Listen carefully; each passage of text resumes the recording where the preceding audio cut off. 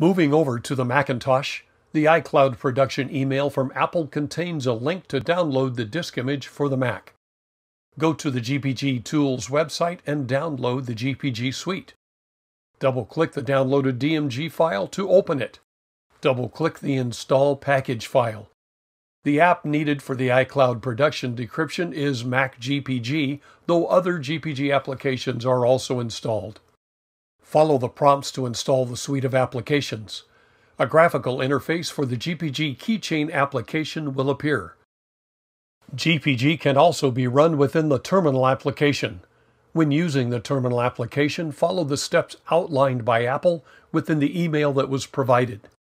When you drag and drop the iCloud production GPG file to the application, a message appears telling you that the file is not a key.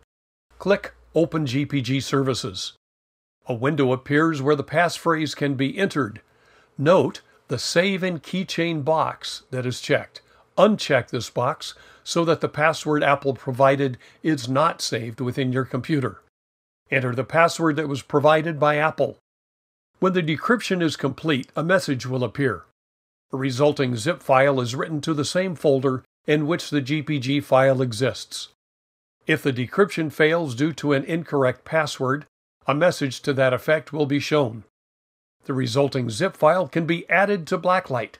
At this time, you can go to Part 4 of this iCloud production video series, Processing iCloud Productions in BlackLight.